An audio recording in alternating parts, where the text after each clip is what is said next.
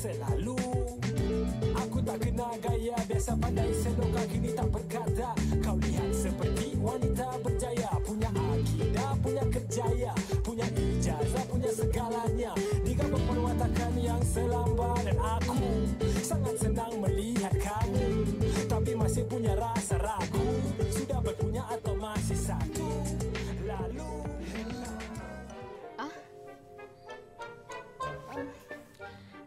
Okey. Awak prank kita kan?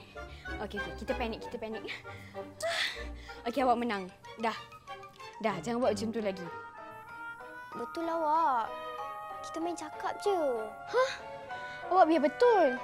Kenapa awak buat macam tu? Yelah. Awak asyik cakap pasal sekolah Sri Aman je. Kita jealous lah. Hah? Maksudnya, yang awak cakap boleh bawa maid, ada orang kemas bilik tu semua tak wujud lah. Yang betul pasal asrama tu, dia semi-private. Yang lain, kita reka je. What? Papa kita dah daftarkan kita dah masuk asrama tu. Next week pun dah nak start dah sekolah. Kita nak buat macam mana ni?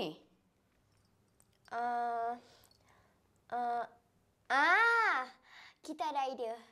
Apa kata awak tinggal dengan kita? Nak buat apa? Kita boleh jadi roommate. Boleh share baju, aksesoris. Boleh pergi shopping. Bestnya. Selesai masalah awak. Selesai apanya? Awak faham tak yang kita dah daftar masuk asrama? Asrama yang lain daripada lain yang tak pernah wujud tu?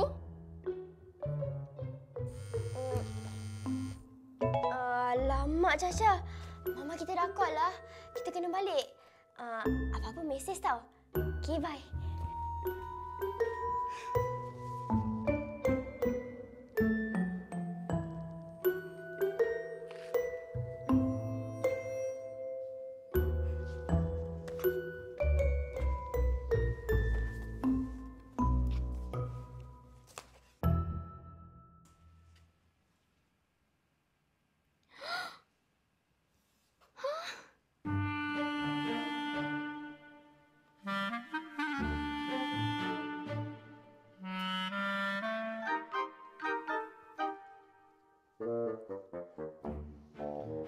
Ish.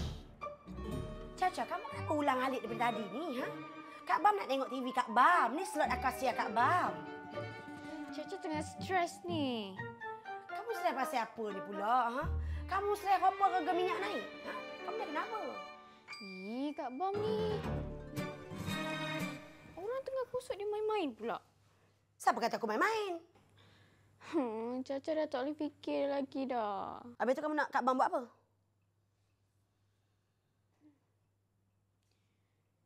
Okey. Chacha nak release stress. Kak Bam sediakan dapur. Habislah. Dapur aku jadi ribut. Aku baru je ke Ben. Susah aku nak tengok akasia. Ish.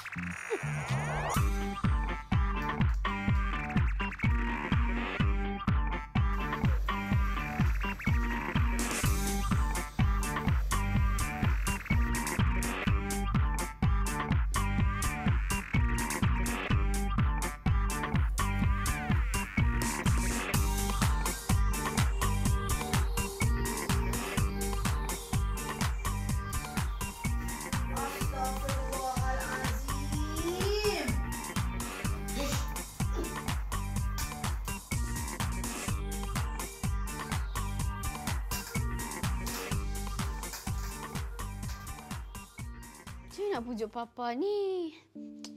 Hari ni je dah berapa hari bulan. Sempat lagi kena tukar sekolah. Hei, Chacha, kamu tu makan boleh tak sambil duduk? Kak Bam ni penat tau, baru je kemas kat dapur tu. Sekarang ini pula bersepah. Bagilah Kak Bam napeh sikit. Dah, kamu pergi mandi. Yalah. Kamu nak bawa ke mana biskut tu? Letak sini. Takkanlah kamu nak mandi pula dengan biskut tu. Hei, ya Allah. Hei. Sedap ke orang begini? Sedap juga ni. Nampak? Sedap. Indahnya dunia ni.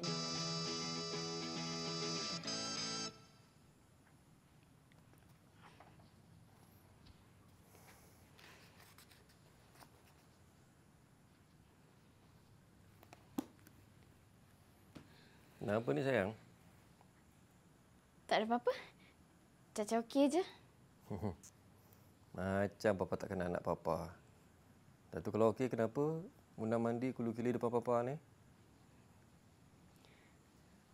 Papa.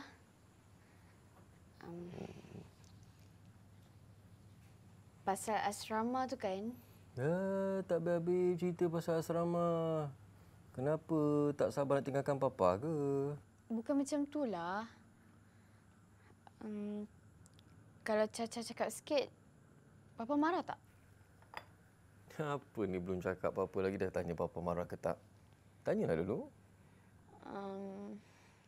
Chacha rasa Chacha tak jadilah nak masuk asrama tu. Bukan apa. Chacha rasa macam asrama tu tak sesuai. Chacha jangan main-main boleh tak? Minggu depan nak masuk sekolah dah. Tiba-tiba cakap tak nak masuk asrama. Ya senang ke nak tukar sekolah ni, Cha? Bolehlah, Papa. Dah macam ni. Pilih antara dua. Nak masuk asrama ke nak tinggal mak tok mak?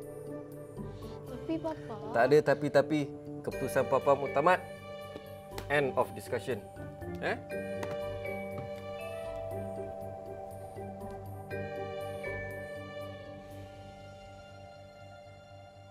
Chacha masuk asrama.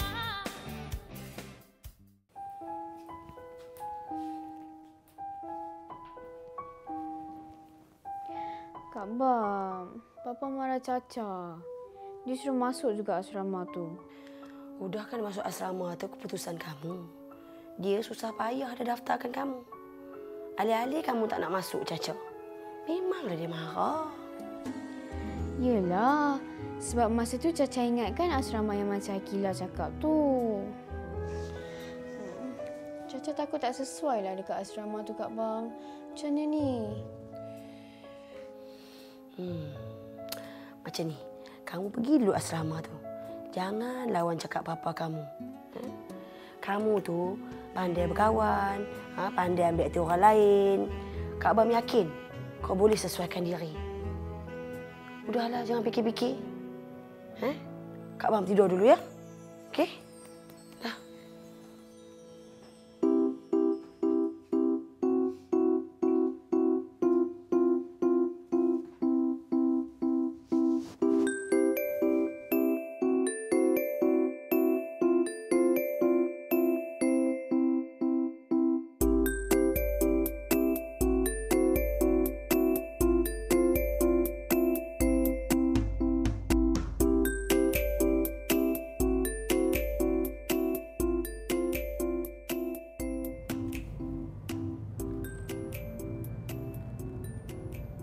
Okey, macam inilah Chacha.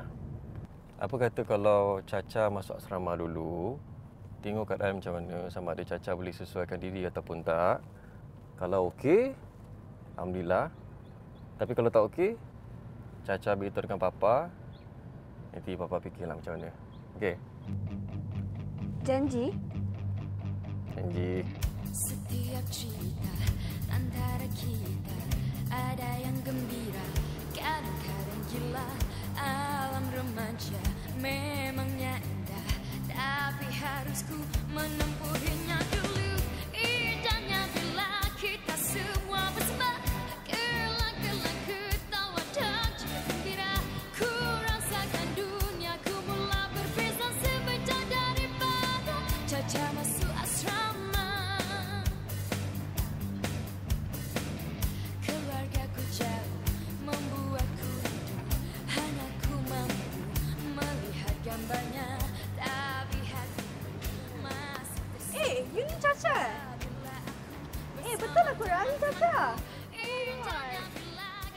pernah nampak awak buat persembahan lah. Budak sekolah lain selalu cakap pasal you. Famous tau. You masuk asrama? Ya. Bestnya! Biasa. Chacha Masuk Asrama. Kita ke dalam, okey? Chacha, Chacha, Chacha, Chacha, yang terkejar mencapai bintang tinggi. Chacha? Dah kenapa senyum-senyum tu? Suka tengok asrama?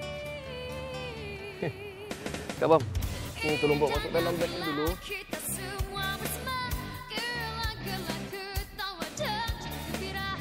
Ku rasakan duniaku mula berbeza semenjak daripada Chacha Masuk Asrama. Indahnya bila kita semua bersama, gelak-gelak ketawa dan gembira.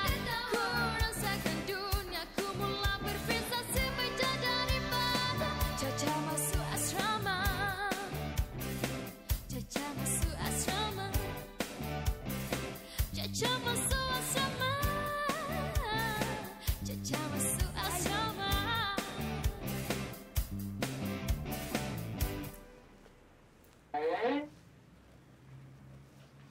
Hai. Hai. Chacha. Tintin. Mesti awak pelik kan dengan nama saya Tintin? Sebenarnya nama saya Tini. Tapi dulu dekat kelas saya ada 5 orang nama sama. Ada Tini, ada Tina. Jadi saya pendekkan Tini jadi Tin. Tintin. Kreatif tak? Kreatif.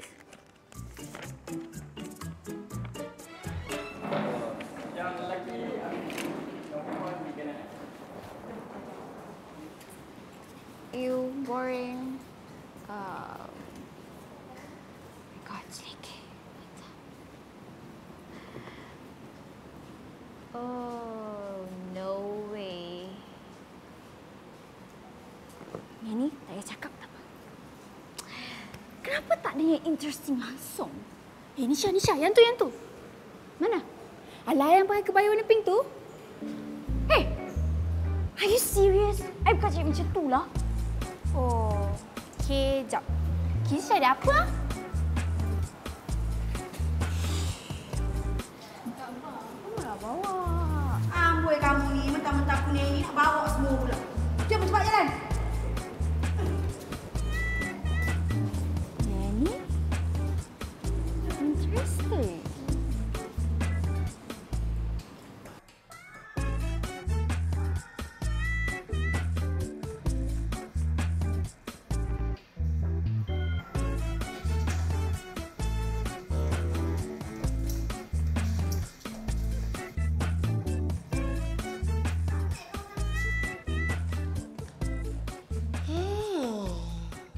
Eloklah Cha tempat ni. Macam.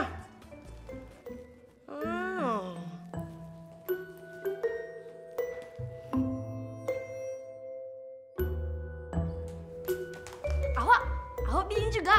Awak di sebelah saya nak? Jom. Awak asal dari mana? Awak mesti daripada KL kan? Tengok baju pun dah tahu. Saya asal daripada kampung. Awak pun daripada kampung? Kampung best tau. Ada sawah, ada sungai, ada air terjun. Awak suka makan buah-buahan tak? Dekat kampung saya ada dusun buah-buahan. Ada buah durian, ada buah manggis, buah mangga, buah langsat. Saya suka tau makan buah durian. Kalau saya makan, saya boleh pakai 3 biji. Awak suka makan durian?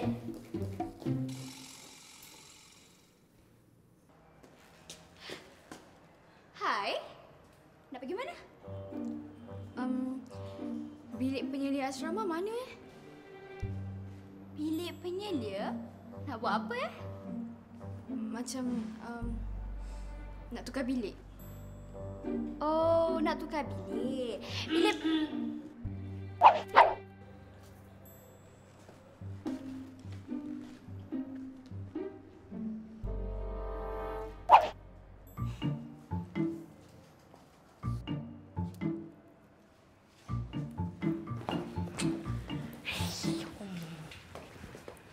Ni, Chacha.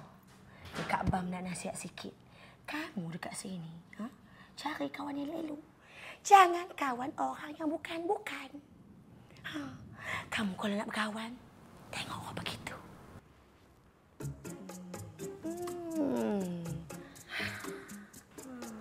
Kak Bang, bilik ni. Bilik. Kak Bam uruskan. Kita pergi sikit.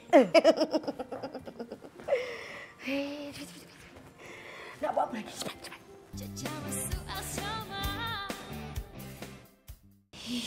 Kacau betul lah orang gaji dia tu. I baru nak cakap bilik penyelia dekat hujung tu. Dekat hujung tu kan bilik stok. Mana ada orang tinggal kat situ? You ni mepek lah Nisha. Dah setahun training pun tak faham-faham juga. Lems.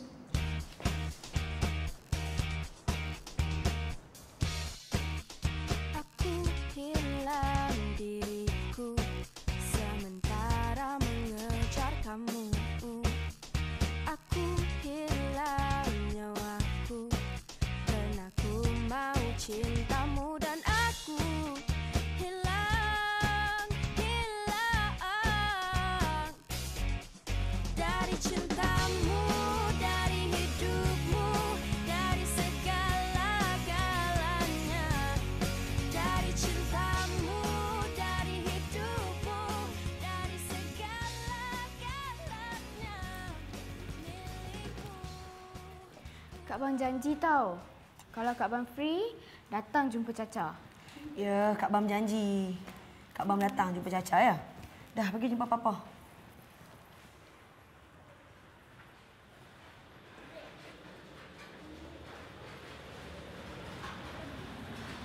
Wallah. Ada berat pula rasa Papa nak tinggalkan anak Papa ni. Barang-barang semua cukup tak? Ya? Toiletries, barang-barang sekolah. Kalau tak cukup, beritahu Papa sekarang. Kita pergi beli. Semua dah ada. Okey, yang pasal duit poket tu nanti tiap minggu Papa online kan. Tapi janji tau, jangan boros. Jaga kat ATM tu baik-baik. Ya. Lagi satu, belajar rajin-rajin. Jangan puting kelas. Jangan kawan dengan orang yang bukan-bukan. Jangan tinggal solat, jangan tidur lambat, jangan merayau, jangan lupa mesej Papa. Chacha ingatlah semua tu. Hai, Papa nak nasihat pun tak boleh? Kalau Chacha tak suka kat sini, Papa ambil Chacha tau. Papa dah janji. Ya, Papa janji. Tapi Chacha pun kena janji dengan Papa juga. Kena sesuaikan diri hidup kat asrama ni. Tahu?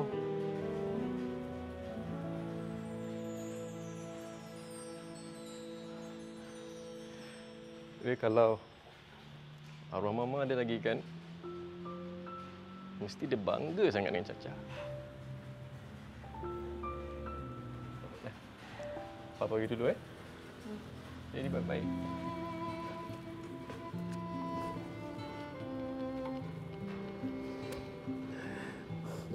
Jalan kat Papa. Elok-elok Chacha. Dah lupa ngaji. Kak Bang jangan lupa tau. Datang tengok Chacha. Okey.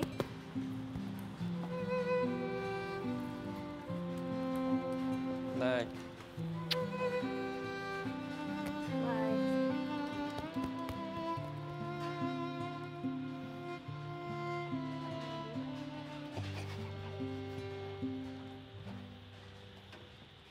Di hati ingin mencari sahabat yang terindah mencapai